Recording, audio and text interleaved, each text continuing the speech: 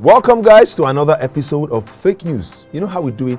This is the show that talks about all you need to know on fake news, what fake news is, where is it from, how does it affect you and I, how does it affect a country, how do we avoid it, how do we report it, this and many more.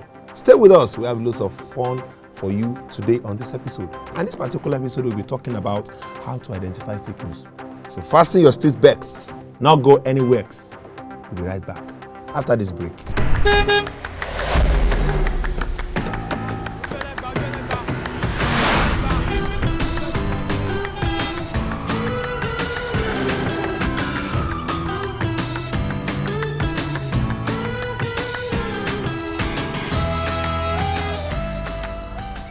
Welcome back from that break. Like we said, Fake News Show. I'm your host, Frank Donga.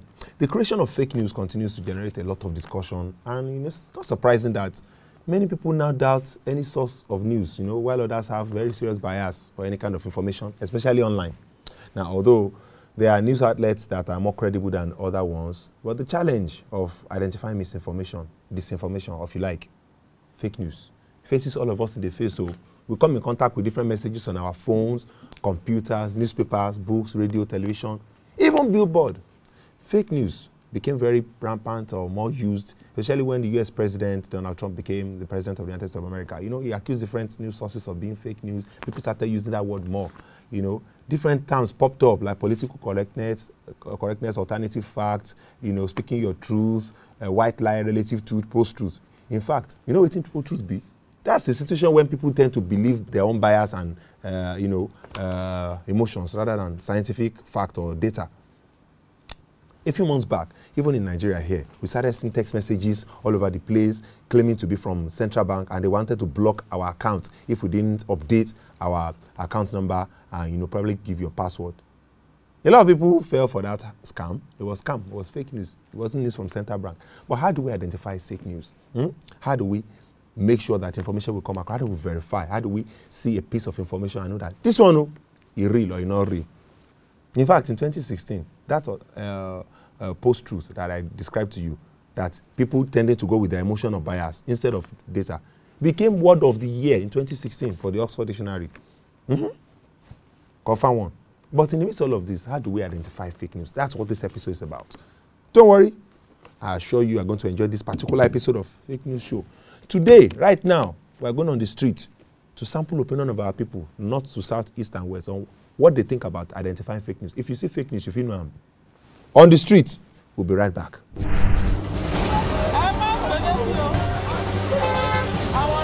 Fake news.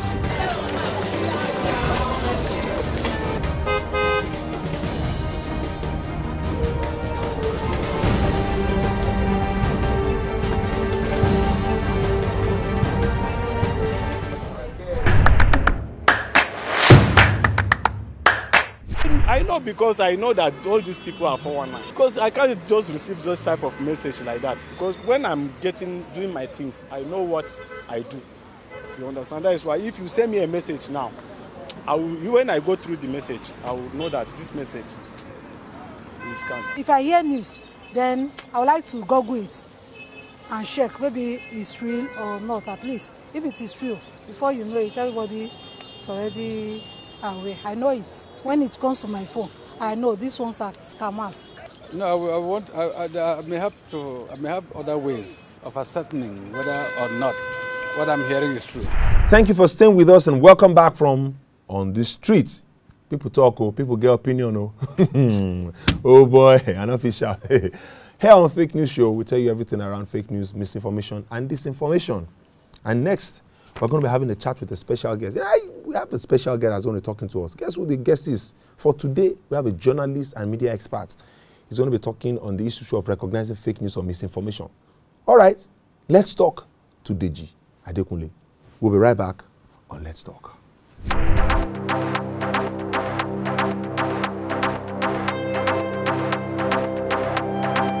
Welcome back, guys. It's Fake News Show, and you know how we do it on this show. This is a segment where we do Let's Talk. Let's talk about what? Let's talk about the issue on ground. And who are we talking with? We promise you now how they do it now. His name, you ask? Mr. Deji Adekunle. He's the Deputy Programs Officer for Fremont Times Center for Investigative Journalism. I'm meeting Nelly Komoto. Mr. Deji, you're welcome, sir. Nice It's a pleasure. I'm glad to be you here. on the show. Yep. What exactly, in your opinion, is this fake news? Yeah, fake news, basically, it's the general term for any piece of information that appears to either be totally false or a bit misleading. And it's really a politicized term thanks to the US president. So that's why everything that we see now, we just say it's fake news. Yeah. But I like to look at the problem as a term we call information disorder, which is a big problem that we have to contend with in our generation. That sounds like a big technological disease, information disorder. Yes. It sounds like something if you worry your laptop or Yes, your hard sir. drive. It worries social media, worry everywhere. Yeah. All right. Thank you very much. So, Yeah.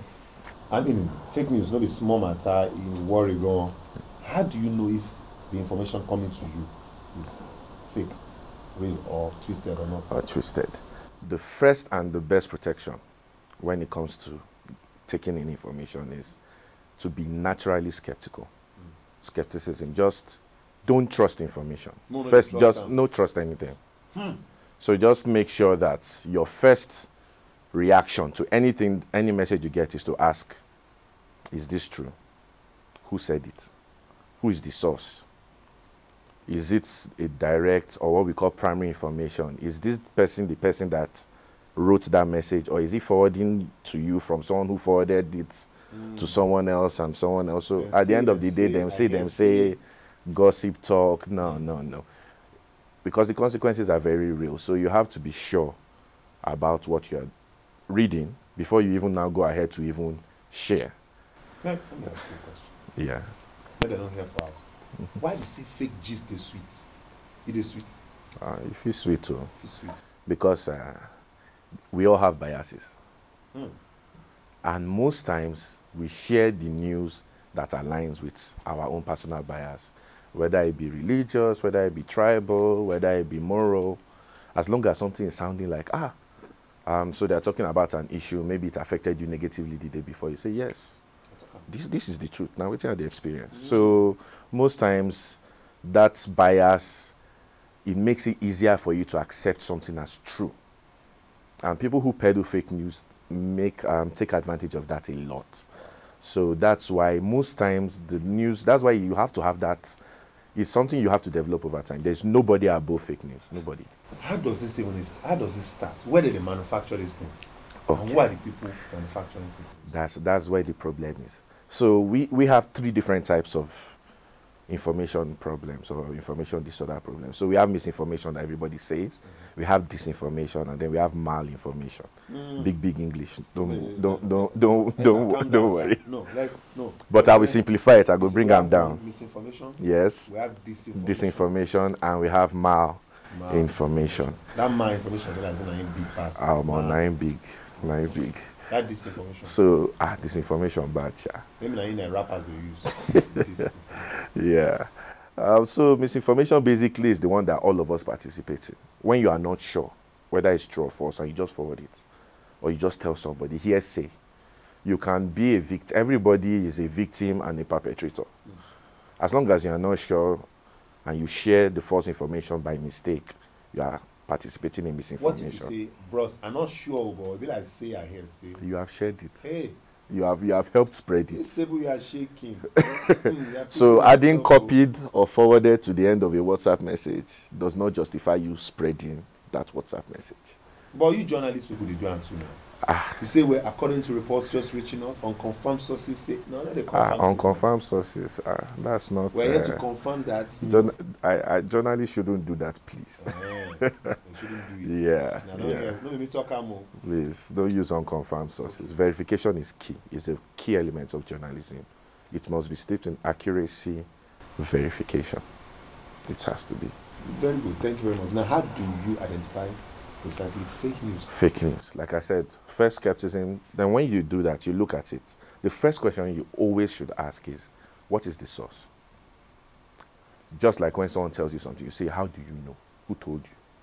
You have to be sure that this source is someone who is competent enough to speak on that matter.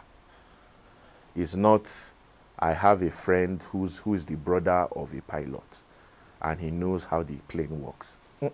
Because he's the brother of a pilot doesn't mean he knows how to fly a plane. So you have to get your information from someone who is competent enough to give you that information.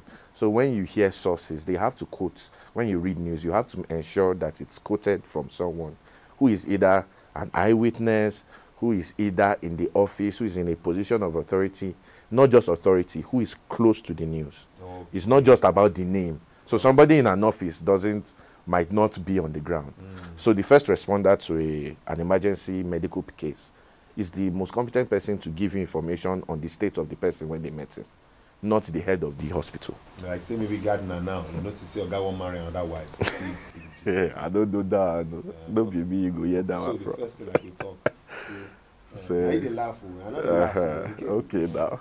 So, you know, now we're going to tell us what exactly are the tools, you know, that are available for us. But hold that thought because we're going on a short break right now. All right. We'll come back. Yes, we continue.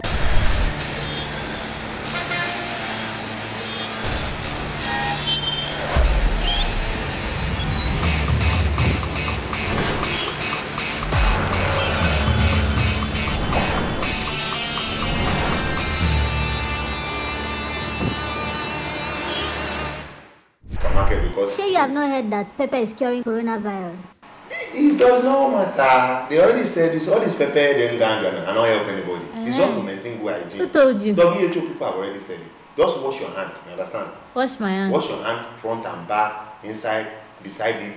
Wash it thoroughly under running water. That's what they say we should be doing. At least somebody like you now in this kind of office, you're supposed to know more than somebody like Abuse me, oh. I want to sneeze. Pepper, oh, where's my water? So all these ones there, I wear mask, I wear cap. It's just to make sure. What's happening? No, nothing. No, nothing. No, nothing happened.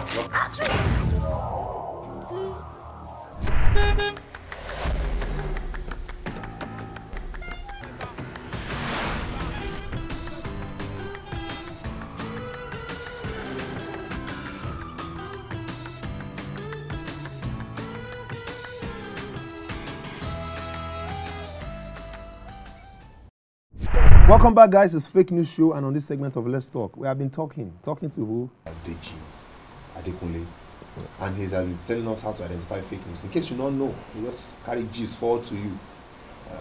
Thank you very much for coming to the show, Fake News Show. Still a pleasure to be here. Before the break, you were telling us how to identify fake news. The very first thing being, it must be from a credible source, or a verifiable source. A verifiable source, yeah. Either the person that is involved in the story, yes, or the official voice of that person of the office, yes, or an eyewitness. Or an eyewitness, yeah. In our case now, because of tech has disrupted the space, so we have to deal with more than just quotes in the news. Social media is a big factor, and most of the disinformation or misinformation we get it on our phones, on our social media platforms. So the best ways to check them first has to do with the platform, and also has to do with the form in which it comes. So the way you want to verify an article is different from the way you verify a video or a picture. So for tweets, you can always find who tweeted it first. So on Twitter, when you see a tweet, you have to trace the first person who tweeted it. Then for pictures, there's a tool called T9. So the tech is called reverse image search. So there are multiple tools that can do it. You can use Google reverse image search, which is easy. Just type reverse image search on Google. Wait, let's calm down. On Google, I'll go to the internet browser. Yes. I'll open Google and type reverse image search. Okay. Yeah. What it does is simple. What it does is it combs the internet for everywhere that same image has shown up, whether in its entirety or in parts. So like if they take a picture of us and they just cut one of us out and merge it with another picture and publish it, that's part of what people do in this information. If you put it in a reverse image search, it will find the original picture. Wow. So, and that's not the only tool. There's TinEye. There's How do you spell that one? Tineye. Tineye. Yes, and there's also Revi. So it's always about the eyes now, looking at the pictures. Oh, my eye. Yes, Open eye. open eye. So that's a very good way to verify pictures, because that's very common. So there's news about violence. People take an old picture of another fight and republish and say, we took these pictures, they're killing people here. That's the most popular thing that happens. It's very easy. Once you do a reverse image search, it will show you old versions of the picture, edited versions of the picture, and you will see, probably most times find out that this picture has been on the internet for like 3, 4, 5, 6 years, and they keep bringing it back over and over again. Sometimes, especially during elections, a lot of things happen with information. Mm-hmm. You see some websites publish some stories, or somebody quotes a website and says, the story, this is because normally on Twitter, anything happens, you say, what's the source? And you put the link. Yes. Then you go to that link. How do we even know that? Even we say somebody just for nights, just go borrow laptop. Just package websites. How you won't know? How do we know? Yeah. For, maybe this source information, this website is credible and has been in existence for long. How do we know? Yeah. So this goes to information literacy. We have to get our information from credible platforms, at least platforms that face consequence. You shouldn't use just any site or any blog as your evidence. Use someone who will face consequence if he gives you bad information. So you get something to lose. Yeah, someone that has something to lose. So as much as people maybe criticize the mainstream newspapers of maybe not doing enough and all, there are consequences when they get it wrong. Yeah, because they know they drop them as they hot. Exactly. Sometimes so now on Twitter, Instagram, we see them say this person has just done this or has just said this. They will go. Yeah. Yeah, because what you know they are doing then, they are verifying. They're verifying. They go verify. They have to. They must verify. Go pass. They see they verify. Okay, that's a different case. But really, yeah. So you have to be sure. Check if an easy tip, because there exist websites that are for fun and for peddling false information just for fun. Yeah. That's the thing about the internet. There are hackers who hack for fun. Yeah. There are people who do bad things on the internet, not even because of money, just for fun. So what do we do when fake news like this comes over and you verify? You have to look at the site. Most of those sites are identifiable. It could even be a satire site, or a parody site. They are identifiable. When you look at the headlines, like none of these are jokes. This is not. You get hard news. It's not illegal. That's the thing with freedom of expression. So some are satire. Satires are fine. You can inform people indirectly through satires. But there are fake news sites that clearly are just for misinformation. So you have to take your time. Another tip I like to give people is go to the About Us page. Some sites will give you their address, their office. Some will even tell you their team. So there are people to hold accountable, address, office, team, phone numbers, people you can call to verify on the About Us news websites and to check if they are legit, so that you don't just take information from anybody, because websites, blogs, millions are created every minute, not every day, every minute. Everybody's, as we speak, they have created hundreds of blogs as we speak. So it's just what we have to deal with. Okay. So we just have to be skeptical, like I said. Thank you very much. Yeah. I wish we could go on and on and on. Oh yeah. We can't exhaust. Maybe the thing, type person, but at least we thank you for some things you've said. Identifying fake news, you need to get a background check on that. Make sure it's the person that is involved that it happened to, or a direct eyewitness. Yeah. Although that one later, we have to bring you back on the show so that you can talk to the eyewitness. Now, for my eye, the thing happened. That's a sweet discussion, because all you have to do to catch a fake eyewitness is to ask him 3 follow-up questions. So you say, the guy died there. Okay, how? What kind of car hit him? Then the guy will say, okay, I'm not sure. Now my guy we been dead there, and I ain't just tell me say now one car hit the guy, because that's how we like gist. So you just have to ask 1 or 2 follow-up questions. Thank you very much, Mr. Deji Adekunle. It's been a pleasure having you on this show. Don't go anywhere. Better things today after this break. Hang in there. Are you recording? Hello, hi. They say some people are spreading fake news all around. Some of you receive a WhatsApp broadcast message. Before you know, you have resent it. You did not verify information. Some people you even put it on blog. Spreading fake news. You think it's right? That's what you are doing. No, you think that thing as you are spreading the fake news, you think you are doing right thing. Stop spreading it. You should stop it. Resist that temptation that will make you spread fake news. You verify information before you post it. Rubbish. Cut. I need you cut. Cut the video now. What happened? Am I not the one do it? I said I finished. Welcome back, and if you're just joining us, you're watching Fake News Show. I'm your host, Frank Donga, and we'll be talking about fake news and how to identify it. We just had a chat with a journalist and media expert, Deji Adekunle of Premium Time Center for Investigative Journalism, on how to identify fake news. He talked about a whole lot of things, reverse Google image search, talked about fact-checking and places where you can fact-check. And so many of these things. We also have CDD West Africa, our proud partners in this show. They debunk news, and there's so many places where you can find out correct information. But now, you don't cast, because you get news we don't cast. We CDD West Africa done ready to open, bust, debunk to you. Check out these materials and see for yourself on debunking fake news. CDD Fact Check Report. Fake News Alert. Did Trump release names of politicians who hid public funds in U.S. banks? A WhatsApp message alleging that the President of the United States, Donald Trump, released a list of names of Nigerian politicians who hid public funds in U.S. banks and has been trending since September 14, 2019. In the same vein, much earlier on March 23, 2017, a Facebook user with the name Usman Kabir Mohammed shared a similar post on VOA Hausa's Facebook timeline with 27 names, mostly people seen as an opposition to the incumbent president, including former Senate President Bukola Saraki, former Ekiti State Governor Ayodele Fayose, current Rivers State Governor Nyesom Wike, whose name was badly misspelled by the false news peddler Nelson Weke.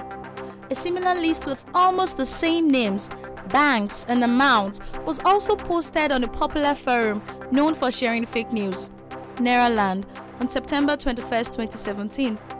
There is no official word in the press to corroborate this claim.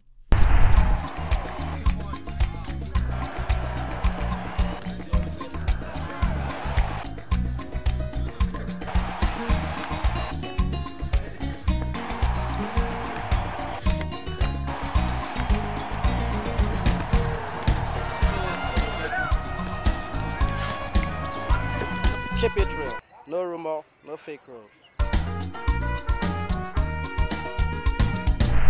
Yes, that was Idoncast and CDD West Africa that helped us with debunking those fake news and how to identify fake news. So many things are happening. We need to be sure of what we consume in terms of information. Join the conversation about ending fake news around you. Do you have a personal experience about fake news? Would you like to share with us? Send us a tweet. Send us a direct message on social media at CDD West Africa. Tweet your thoughts with the hashtag #StopFakeNews or Fake News Show. You can also send a message to me personally at Frank Donga. I'll respond to you. Fake News Show is an initiative of the Center for Democracy and Development, CDD West Africa, with the support from USAID through the National Democratic Institute. Next week, another Bunga episode will look for you on Fake News Show. We're exposing more fake news on this show. On behalf of the entire team, thank you for watching. Don't spread fake news. It's your host, Frank Donga. Join us next time on Fake News Show.